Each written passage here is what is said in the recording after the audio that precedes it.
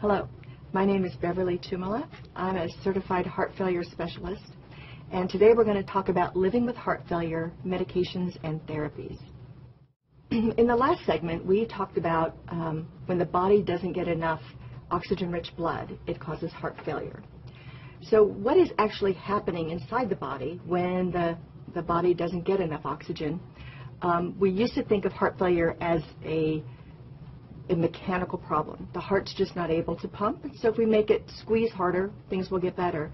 But back around 1985 or so, we learned that heart failure is more than just a mechanical problem.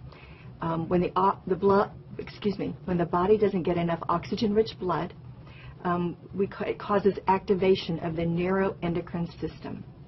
And so plasma levels of neurohormones like noradrenaline, renin, angiotensin, vasopressin, all of these things rise. Initially, it's a compensatory mechanism. It's meant to keep the patient going and keep them from feeling badly. But as these neurohormones continue to get pumped out, it becomes very detrimental to the heart function. So activation of these neurohormones will eventually lead to worsening symptoms of heart failure. The heart function continues to worsen, and these patients have a very high mortality if we don't shut the systems off.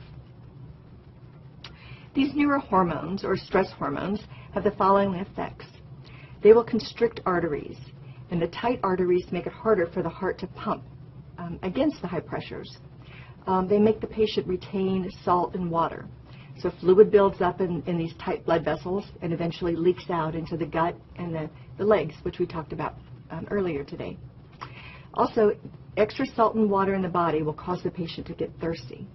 And this is a very difficult disease to manage because the thirst center in the brain is altered, and these people are very thirsty, and they drink a lot, and it just makes the problems worse. So as the fluid builds up, the heart works harder. So neurohormone activation continues, and what happens if we don't shut this system off, the heart will remodel. And as the heart remodels, it begins to enlarge and get big. It gets weak, and the EF eventually drops. So again, the 50% is normal, so these patients can drop into their 40s, 30s, and again, I've seen patients and treated many whose ejection fractions have dropped into the 10-15% range. Or the heart can get very stiff and relax just have a very poor relaxation phase, and symptoms continue to worsen. So early on in my career, when I first started nursing and when I was in ICU, we would only treat patients basically with the symptoms. So we would treat their symptoms by giving them diuretics or water pills to alleviate the fluid congestion and get rid of the extra water. And then we would also give them drugs like digoxin or lanoxin, which basically help the heart squeeze and just alleviate symptoms. But we weren't stopping that cascade of neurohormonal activation. So around 1985 or late 1980s, we started using drugs called ACE inhibitors and ARBs. And then further on, we started using beta blockers. And both of these drugs work in relaxing the blood vessels, decreasing the workload on the heart. And then the beta blockers, eventually we found, had many more benefits from that, and we'll talk about that in a moment. So water pills. Those are your diuretics. Basically, they just help the kidneys make more urine and get rid of the excess fluid. The diuretics that you'll be seeing the most of, and are the ones that we use now, are Lasix, Bumex, Demodex, hydrochlorothiazide, and then there's one called Zeroxolin or metolazone, and I call that the booster. As patients begin to build up fluid, they may need a higher dose of the water pills just to increase the effectiveness. And that's why I like to go back to drugs like Zeroxolin or metolazone, and I nicknamed it the booster because I would teach my patients if they began to experience fluid buildup, and if the water pills quit working, we would sometimes use metolazone once or twice a week just to augment and increase their urine output. Also, if we have them on max doses of Lasix or Bumex, we can also use Zeroxolin to, again, enhance diuresis. So there are ways to get rid of this excess water without putting them in the hospital. And and I keep saying this, just remember that diuretics lose their effectiveness when patients build up fluid. The gut is edematous. There's a barrier. So as the patient takes their pills, they don't absorb all the medicine and it just gets passed on. So you might hear them say to you, I'm not urinating as much as I used to. And that should be a key for you to think, I wonder if they're building up fluid. When patients are markedly volume up with acute symptoms, meaning they're very short of breath, they're very uncomfortable, we usually will administer the diuretic in the IV form. And we can do that in the emergency room. We can do that in the office. Home health can also do this at home. So this is a great way to bypass that edematous gut, get rid of some extra fluid, and eventually make the water pills work more effectively. With all diuretics, we need to monitor electrolytes very closely, especially the serum potassium, renal function, like the BUN and creatinine, and serum sodium. These can all elevate using lots of diuretics.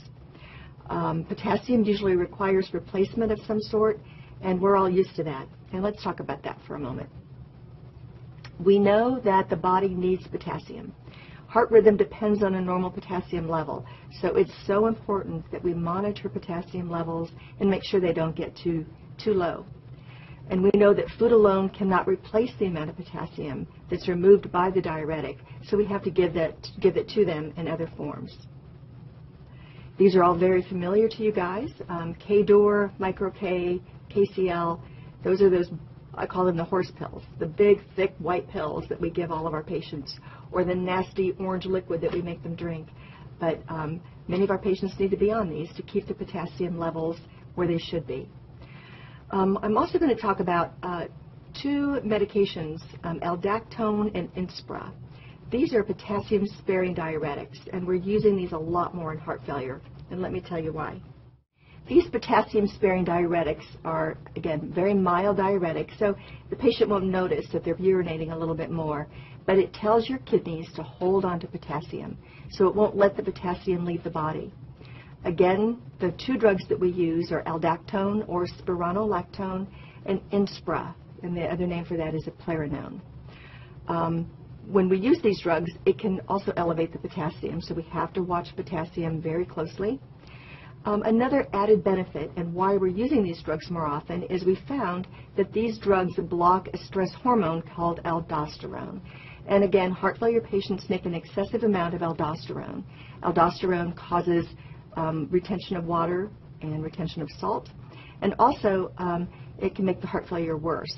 So we have found in studies like the ROUSE trial that blocking this hormone can prevent heart failure from getting worse. And what I like is it prevents those patients from taking those big horse pills. There's also sources of potassium in our diets. We all know about bananas, but there's many others. And just looking at this slide, you'll see that raisins and prunes, avocados, tomatoes, beans and peas, grapefruits, oranges, those are all very great resources for potassium. I had this one patient, every December, he would come in and get labs drawn during the month, and his potassium was always high. And we hadn't changed his medicines, everything remained the same, and we came to find out that he would get those little baskets of dried fruits for Christmas. And he would eat dried apricots, dried prunes, and his potassium was following in suit because he was consuming a lot more potassium. So if you start seeing things like that, ask them, what are you eating? What are you doing? Just so you know. And another big problem with high potassiums are the use of salt substitutes. Because since we tell these patients to limit their amount of sodium intake, they will use salt substitutes. And all salt substitutes use potassium chloride instead of sodium chloride. And it's a little saltier than salt, but that might be a source for potassium. All right, let's talk about the next group of drugs, the ACE inhibitor or the ARB. The angiotensin-converting enzyme inhibitor, or the ARB, are medicines that we typically will use for high blood pressure. They limit the amount of angiotensin the body makes, and angiotensin makes the arteries of the body get really tight, so it makes the blood pressure go up. So if we inhibit it, the blood vessels relax, and the blood pressure goes down. We started using these in heart failure, and we found that there were huge benefits. Patients felt better, they lived longer, and they stayed out of the hospital. So all the studies showed that this was a drug that benefited heart failure patients. And it didn't matter if they had high blood pressure or not. If their blood pressure was normal or low, we would still start these medicines. And we got a benefit of these three things we just talked about. Symptoms improved, hospitalizations reduced, and their life was prolonged. The ACE inhibitors are drugs that you will know as the Pril drugs. Enalapril, lisinopril, fosinapril. These drugs are now generic. They're cheap. You can get $5 a month at H-E-B or Walmart. This is lifelong therapy. This is a pill that I tell my patients you will never stop. Unless your heart doctor stops it or a kidney doctor stops it, you will remain on this drug till the very end. A common side effect of these drugs are a cough. And I'm sure you've all heard the patient say, I just start coughing and I can't stop. Yeah, that's a very common side effect. Also, this drug can make elevation of potassium in the bloodstream, so it helps with the potassium issue. It can cause blood pressures to get too low, so we have to really watch these people for low blood pressures. And there's also another side effect called angioedema, and this is more common in our African American population. They'll take an ACE inhibitor, and when you take an ACE inhibitor, there's a release or an accumulation of a chemical called bradykinin. That's what causes the cough that we see. But bradykinin can make African Americans that are very susceptible to it develop this angioedema, which is basically swelling around the lips, their tongue, and their throat. So it can be very dangerous. So I would always warn my African American patients, if you start noticing that your lips are getting swollen, tingly, or the tongue starts to swell, you need to go to the emergency room and stop this medication. So if a patient can't tolerate the ACE inhibitor because they've developed a cough, they've developed angioedema, we use the angiotensin receptor blocker, an ARB. And they work the same. They both inhibit the renin-angiotensin system. Just one doesn't have the side effects. So your ARBs are the losartan, the valsartan, the candesartan. You would probably recognize them more as Cozar and Diovan. And again, these can be used interchangeably. We typically will start with one of the Pril drugs, one of the ACE inhibitors, and if they don't tolerate, then we'll move to the ARB. A word of caution to using these two drugs, whether it's the ACE inhibitor or the ARB, is you need to tell your patients to avoid use of any of the anti-inflammatory drugs. Those are your ibuprofen, your Advil, your Aleve, Motrin. When you take those drugs on top of an ACE inhibitor or an ARB, it interferes with the benefit of the drug. So we tell our patients, do not take the two together. It can cause the heart failure to get worse by causing fluid retention. It can also cause renal injury. So unfortunately, our patients with arthritis and aches and pains, Tylenol is probably the safest bet for them. But always reinforce, do not take Aleve, Motrin, Advil, those type of drugs. Now we're going to talk about beta blockers. Beta blockers came into the scene about early 1990s, and we started using them in clinical practice around 1997, 1998. And this drug has changed the face of heart failure. What it does is we know that patients with heart failure have an extraordinary amount of adrenaline and norepinephrine, the fight or flight hormones, circulating in their body. When that happens, the heart works harder. The blood vessels tighten, the heart rate goes up. If we don't stop this cascade of symptoms, the heart will fail. So the beta blockers block the effects of the adrenaline and norepinephrine. Arteries relax, the heartbeat slows down, and the heart is able to just kind of rest. And as it rests, we start seeing healing. So as the heart rests and slows down, it is able to pump more blood to the kidneys. Sodium and extra fluid are passed in the urine. Over time, heart failure symptoms improve and the heart function improves. Let's talk about that. this has got to be my favorite drug. By blocking the effects of the sympathetic nervous system, the adrenaline, the norepinephrine, the heart function, or the EF, can improve. So the majority of patients who start a beta blocker and complete titration up to the maximum dose that we want them on, majority will have an improvement in their injection fraction by at least 7 points. Some of our patients will even normalize their heart function. The drugs that we typically use now are Coreg or Carvedilol, or Toprol XL, the long-acting metoprolol. And every heart failure patient should be on this drug, period. This has, again, revolutionized heart failure care. When I first started the heart failure clinic back in 1997, we would transplant about 25 to 30 people every year. And once we started using beta blockers, the numbers kept dropping and dropping. And nowadays, we only transplant maybe 1 or 2 out of our clinic a year. The long-term benefits of this drug, again, is it improves symptoms, keeps heart failure from getting worse, prolongs life, it will improve the ejection fraction, and can even normalize the heart muscle. Let me say that again. It can even normalize the heart muscle. So there's hope now.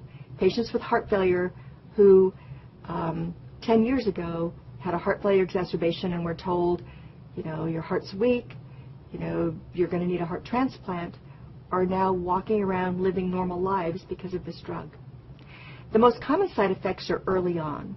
As we start this type of drug, the Carvedilol, let's say, we will see that patients will have a tendency to retain a little more water.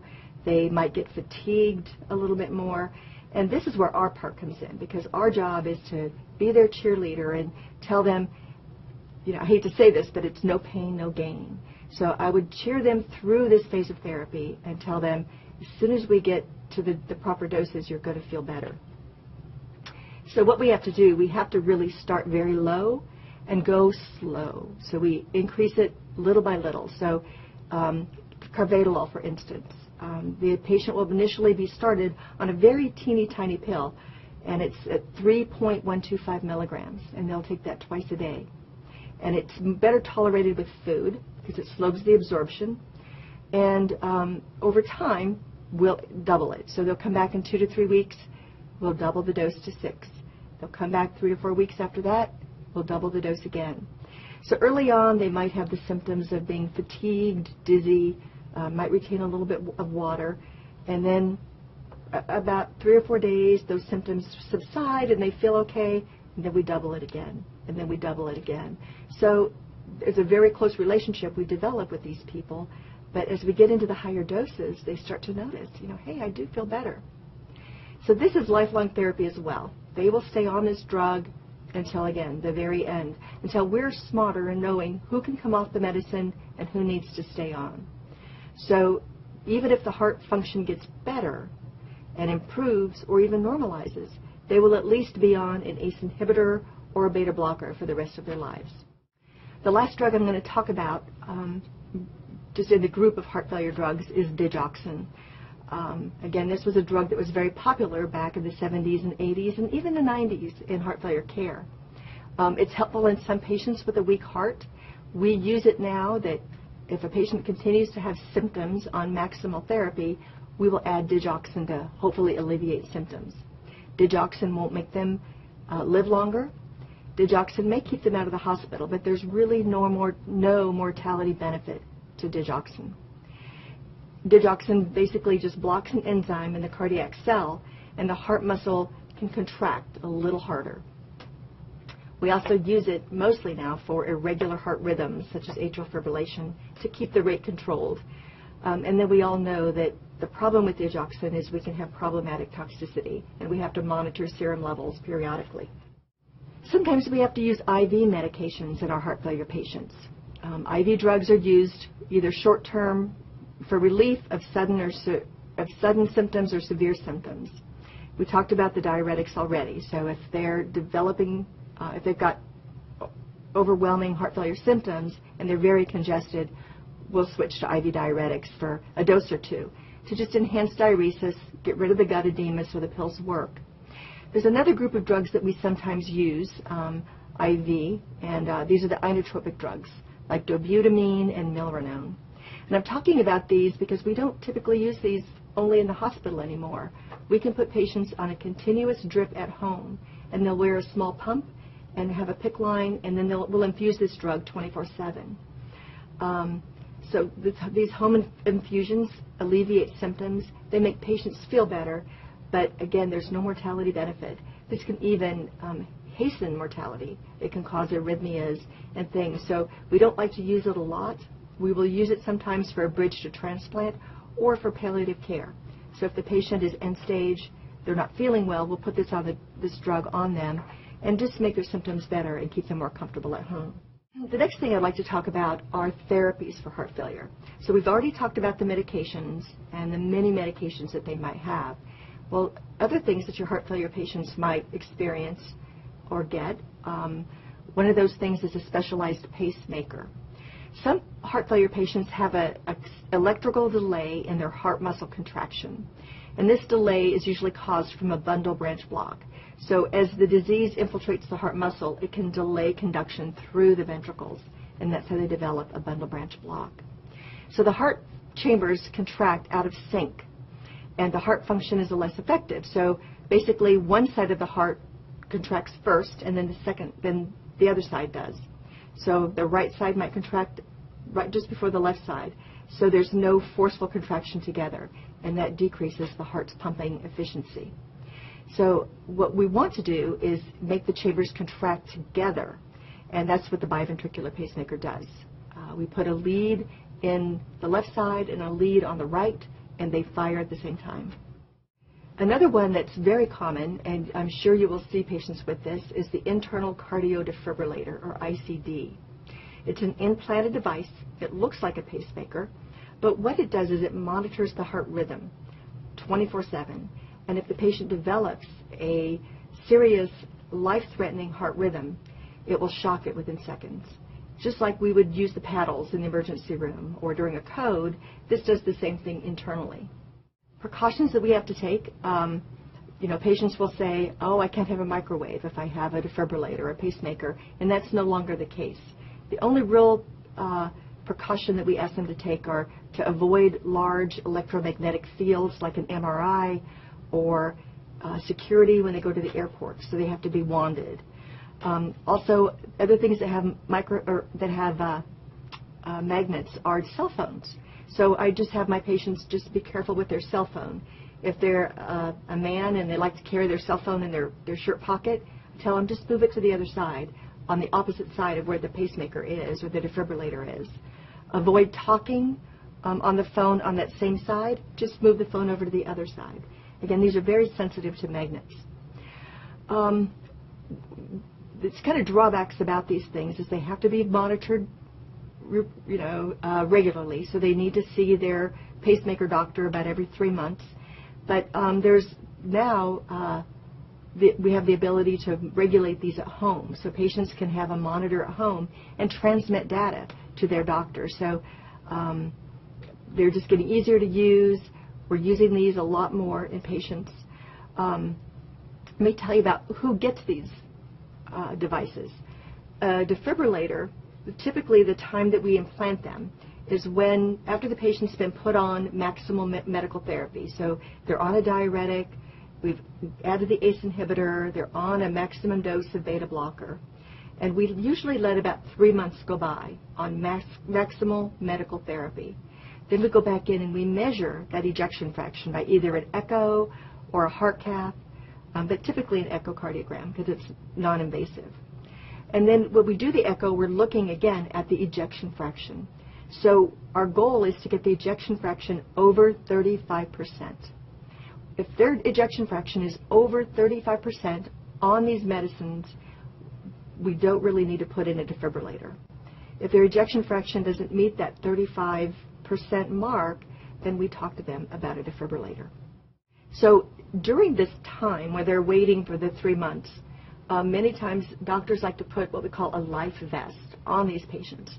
And basically it's an external defibrillator, and you may have seen these. It looks like a a vest with suspenders, and there's pads that are attached to the front and the back. And the patients wear these 24/7, except when they're in the shower, and it will monitor the rhythm and will shock the patient if they need a shock. But they're very cumbersome. Patients find them very difficult to wear. And so, most of the time these are very short-lived. They'll wear them a week or two and then go in and get their defibrillator. The next thing we'll talk about is a VAD, or a ventricular assist device. You probably won't ever see these in practice, but I just wanted to mention them because they're becoming more and more common. Back in the day, remember when Barney Clark got the first artificial heart? Well, think of Barney Clark and where we've come. We now have these small pumps that we can place in the chest, right at the bottom of the heart, at the bottom of the left ventricle, to boost the blood flow. So we put this pump in. Patient has a line that comes outside of the abdomen that plugs into batteries, and they wear a battery pack with them when they're out, and then at night they plug themselves into a battery pack, and just keeps this unit going and keeps it functioning. And so we're seeing these a lot more because we're putting patients on these devices while they're waiting for heart transplant, or we've now been approved to use them as a long-term therapy, or what we call destination therapy. So some of our patients who are not transplant candidates or who do not want a transplant will get one of these assist devices put in if their symptoms are very, very severe and we can't keep them out of the hospital. So let's now talk about overview of our therapies.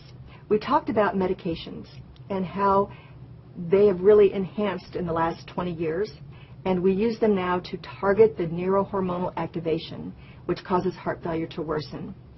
And there's a lot of medications our patients have to take.